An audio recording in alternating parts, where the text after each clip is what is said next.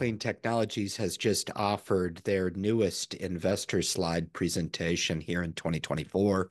We're going to jump in and we're going to go over the presentation, get my reaction to some of what is conveyed, both as a recap for 2023 and, more importantly, what to forecast in 2024 and beyond.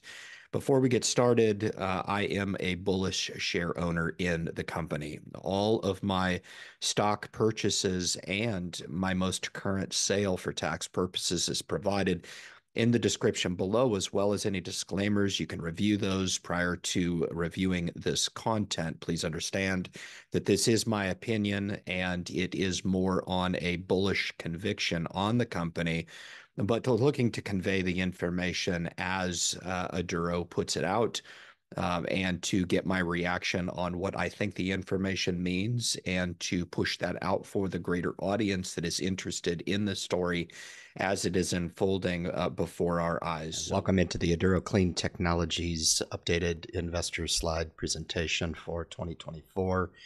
Very excited to share my thoughts. I've reviewed this now a couple of times. I invite you to adurocleantech.com for the latest version of what has been a phenomenal couple of years for Aduro Clean Tech. They do a great job in summarizing the many accomplishments in years past, especially the most recent year closing out of 2023, and more importantly, what to expect from the company here in 2024 and beyond. So if you want to review this in more depth, you can find it under the Investors tab at adurocleantech.com. I invite you to kick over there and update yourself on the newest edition. But let's get those of you guys unfamiliar with the Aduro Clean Technologies story. This slide says it all, developing chemical technology platforms that transform low-value material into higher value resources. And, we come to think about that.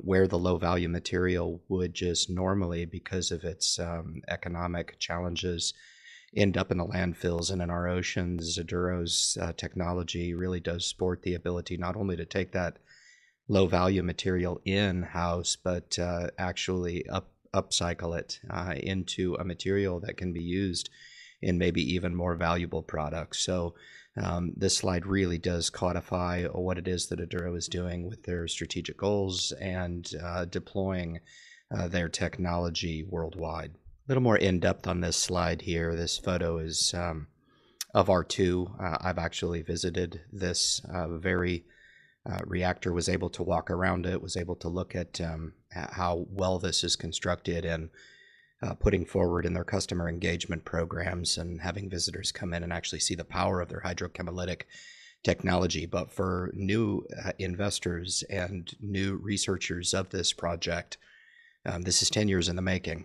And I think coupled with the idea that the market cap is in between now having uplisted to the quality board markets and sometime down the line for a potential uplisting, this opportunity is, from a first look perspective, for especially retail investors to look at the company here and ascertain the value that is surrounding their patent protection that is outlined on this slide, as well as the multiple applications that can be utilized with their technology, not only to advance their initiatives with plastic, I would presume accelerating starting really last year, the fall of 2022, and into 2024, but just as exciting for me is the continued advancement and research into the technology and really infusing those projects that they've got for some of their other initiatives, heavy oil upgrading, as well as some other initiatives that by nature of some simple tweaks of their patent protected technology, they can really leverage this into multiple SKUs for the company. So it's going to be exciting to see how they advance over the course of this year and over the coming years. This slide here represents a total breakdown of the total addressable markets in the multiple verticals that Aduro could pursue over the coming years. You can see here the plastic addressable market at 120 billion, as exciting as that is. Aduro really sports the ability to branch out across multiple markets, and this slide speaks to that opportunity. And the key here is really understanding the economic benefit of Aduro's chemolysis technology compared to many other players in the space trying to address this massive plastic problem that we have. We'll talk about that a little bit more in subsequent slides, but really what it comes down to is operating at lower input temperatures, therefore driving the cost down and still achieving renderings on the back end through their recovery rate that is just off the chart when compared to other solutions that are working in the same space as Aduro. I'll be closely analyzing Aduro's progress and technological updates and announcements as they push the limits of this technology with regard to contaminated feedstock, and something that is a little bit more expected and anticipated once they get into the pre-commercial state.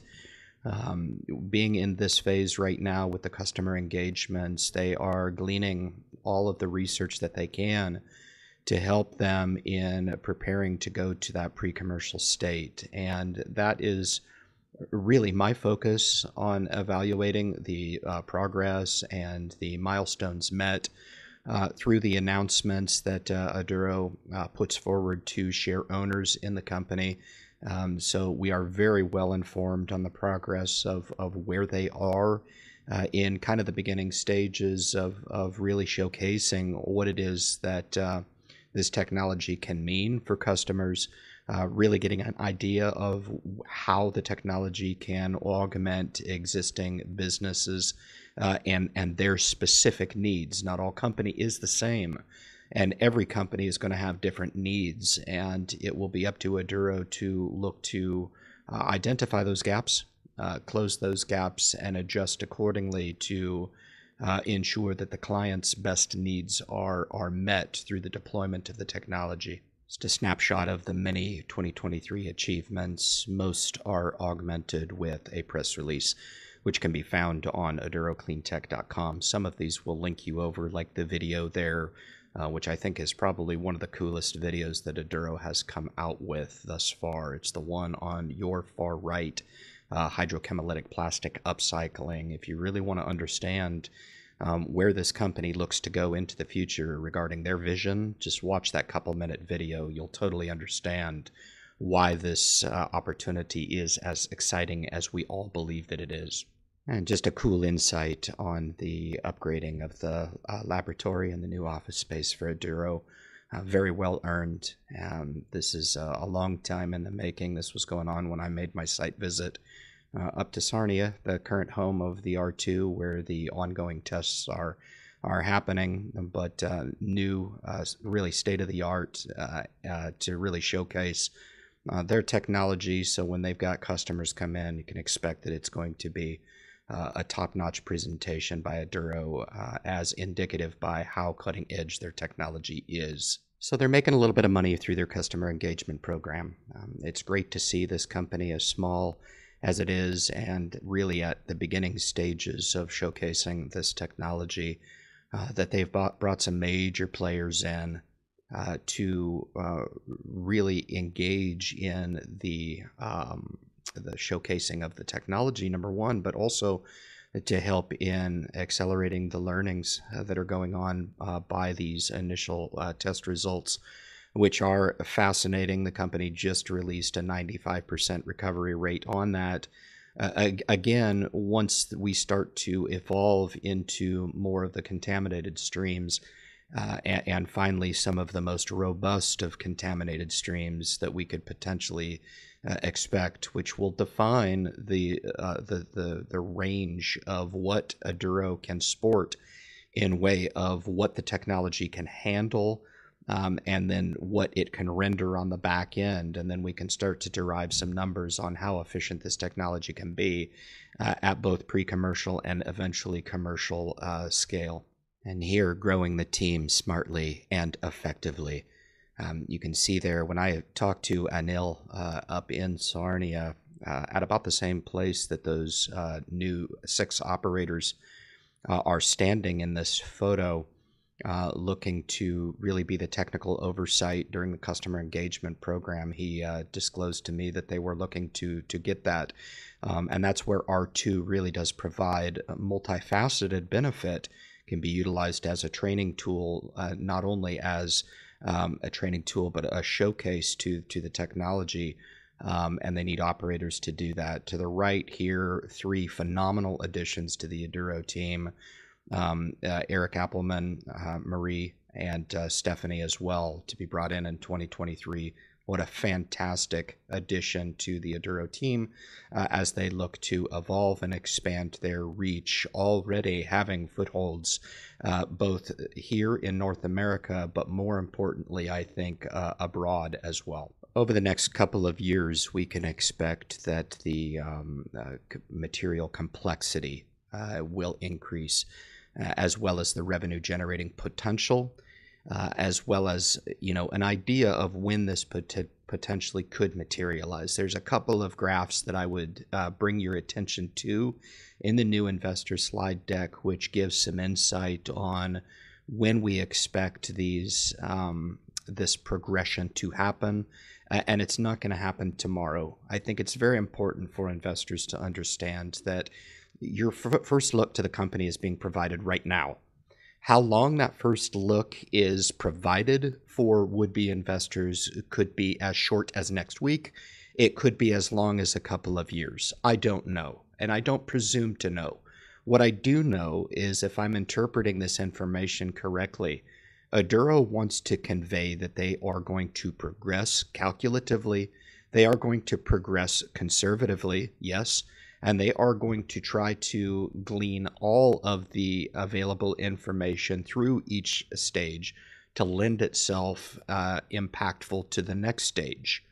Once we get into the pre-commercial state, it's going to be fine-tuning, and to the commercial state, off and running. And if we're going to rely on a revenue stream through licensing the technology, we have to make sure that all of the learnings that are to be made available through this evolution are captured and incorporated into the final iteration of deployment in Aduro's technology. You'll want to pay close attention to this slide as it goes through the different varying degrees of material complexity. It really just means the dirtier or the soiled, more common plastic waste that may be more commonplace without the the need for cleaning the material.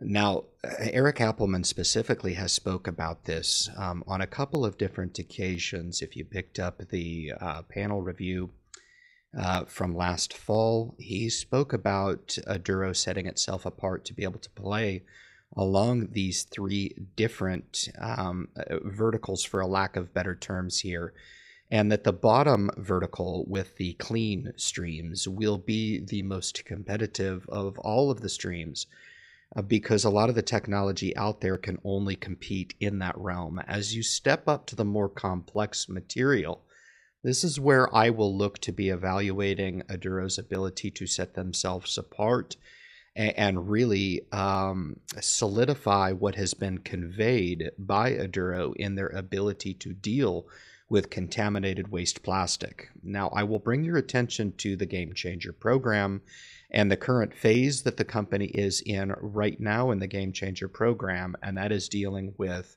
contaminated plastic. So this company has not only proved the bottom tier here, but the middle tier that is displayed for you on this slide. So it's a combination of the first 2 tiers. I would question whether or not they are looking to deal with some of the more complex or the dirtiest waste streams out there currently. I don't know what work has been done. I have not picked up on any conveyance of those tests. But the first 2, absolutely. And to start to dabble into the potential of the hydrochemolytic technology as it relates to a more dirtier waste stream when it comes into and is subjected to the technology, what kind of outputs that we could get on that. And we'll just need to track this evolution along this graph over the coming years And hopefully Aduro can really sport some impressive results when it comes to their ability to not only deal with the bottom tier of waste, but also the top tier of the waste streams in recycling these plastics along these different purity types of scales. Eric Appelman presented the best explanation of the value chain and where Aduro would fit in across multiple arenas in the value chain, and looking to augment and improve not only their application with their revolutionary technology, but understanding what the customer needs are. And in Eric's elegant explanation, it really doesn't do any good to provide a phenomenal product if they're not meeting the demands of the customers. And so to understand this value chain will certainly define Aduro's not only understanding of the industry, but where they can potentially augment and penetrate, and even in some cases maybe even define new markets along this value chain as the technology develops. This slide was a nice summary of the 2024 strategic outlook. I found it to be somewhat vague. I don't mean to be negative in my application here, but my expectations for 2024 are in line. They are not over the moon. This adding to the patent book, Ofer Vicus spoke about this. That will be a positive piece to this overall story. Continuing to add value for share owners. I've owned the company now for over a couple of years, and to continue to make progress on that, I expect that as well. What milestones are going to come out specifically in 2024 are yet to be determined. And I think that this slide was intentionally put out there to say, look, we will be providing multiple announcements along each of these fronts. But to remain a little bit vague into what they promise here in March, early 2024, I think is prudent. But it does speak to my muted expectations for 2024. They've got a lot of work to do. And I think it is incumbent upon investors who are looking at this as a first look, where R3 plastics are alluded to in this to continue the work and design for the tons per scale pre-commercial state R3, which is really my bullish thesis. Is that going to happen in 2024? I contend no. Will it happen at some point in the future toward 2024, end of 2025? Potentially, some of the dates that have been floated show maybe beginning of 2025 at the earliest. But I'm not holding my breath here. What does that mean for 2024? It means that patients will need to be deployed. Whether the re-rating of the company will happen in 2024 is yet to be determined, whether or not that happens or not. If it does, great. If it doesn't, no problem. We know that there are going to be milestones in 2024, but there are also some realistic expectations that will not be happening in 2024, more so into the latter years of 2025, 2026, and 27, as we'll see in some of the revenue projections and potential milestones for accelerated revenues into the future. We have seen this slide before. This is the licensing model. Demonstrating the step up, obviously, in the amount of recycled material that can be produced per day, 25 tons per day as opposed to a 225 ton per day, using multiple reactors, much more personnel, of course, involved to that, generating the revenue as appropriate for the size and scale of the operation. I glean a couple of things from this slide. Aduro, and Ofer Vicus specifically, has talked about the dynamic or really wide-ranging opportunity that Aduro has to not only cater to the smaller operators out there that need recycling service all the same, but also to upscale to the larger producers out there and enjoy the really the symbiotic revenues that are generated on the gross margins, both sharing with the licensee and then Aduro making their kickback for actually leasing the technology to these respective players in the industry. This is a phenomenal slide. It's been a legacy slide here that Aduro has put forward in conveying to share owners specifically what Aduro is thinking for potential revenue down the line once we get through these early stages of technology development, as well as pre-commercial work that needs to still go into fine-tuning the technology. This is one of the most important slides that Aduro has released to the grander forward-facing public audience. Specifically, share owners should really take note to what Aduro is trying to communicate here. We are toward the left here, this graph, and I don't want to scare anybody off to this, but I think it really does speak to what we could potentially be looking at over the next 4 years, let's just say. Guys, 4 years in the investing realm is nothing. It's a drop in the bucket. But what these guys are looking to do over the next 4 years is nothing short of impressive, where the non-recurring revenue that is being garnered now through the customer engagement program should ramp up a little bit and start to augment some of the losses that are being incurred now by the company. We are actually hoping that those relationships turn into more specific agreements between those said companies and Aduro, which will in turn transfer into reoccurring revenues going forward at times X number of companies that are engaging with Aduro. So their ability to transition these customer engagement, these first looks for Aduro, is going to be pivotal in seeing this forecast through. And I believe that they'll be able to do it. To bring your attention to the initial commercial units break-even point sometime in 2025 would have us understand that as we march along these beginning stages of the financial forecast, it is imperative for us to continue to evaluate that progress, any acceleration or shift to the left in the progress. I will remind you that this slide was actually put forward prior to the Game Changer program. So all things considered, I think there is more of a potential to shift to the left. However, Aduro has doubled down on presenting this as presented prior to show a shift from non-reoccurring revenue to reoccurring revenue as those memorandums and agreements are struck with these larger companies. And it's not going to take very many. For me, the real solidification is going to be their first deal struck with a major institution, and that's going to be game over to me, because that's going to prove that they have the ability to take those customers through the trial period and then transition them into long-standing customers with Aduro going forward. Not only will the customer engagement program provide some revenue, I might suggest is somewhat immaterial at this stage. The company will continue to offer its warrants and its options to continue to subsidize its business. I would bring your attention to the current share float, just shy of 100 million shares, which is one of the smallest share floats that I've ever seen, coupled with the idea that the insider ownership is 42%. I believe Ofer owns half of that at 20%.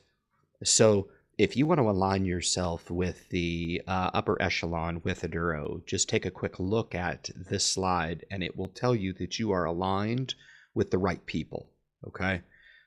We try to convey this to anybody who wants to come and listen and take notice of this story, but make no mistake about it, my alignment is not with the normal, everyday, average retail investor.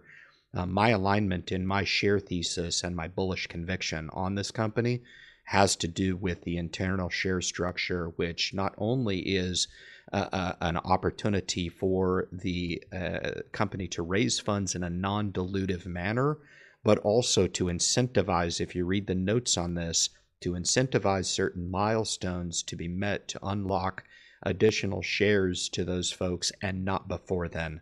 And that is a phenomenal, very unique opportunity here that Aduro has put forward to really allow share owners to share in this appreciation on this path to commercialization for the company. Just a quick snapshot of the management team at Aduro Clean Technology. A very impressive team of the who's who in the industry, with the first two, Ofer Vicus and Mark Trigston, both co-founders of the company.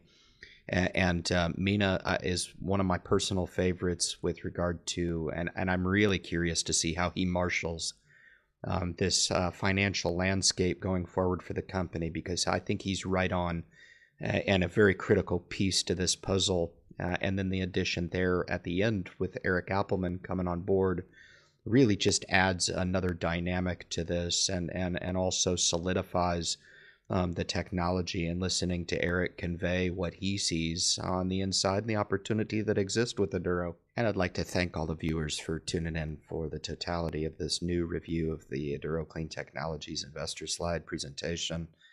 Very cool stuff. This can be found at adurocleantech.com under the Investors tab.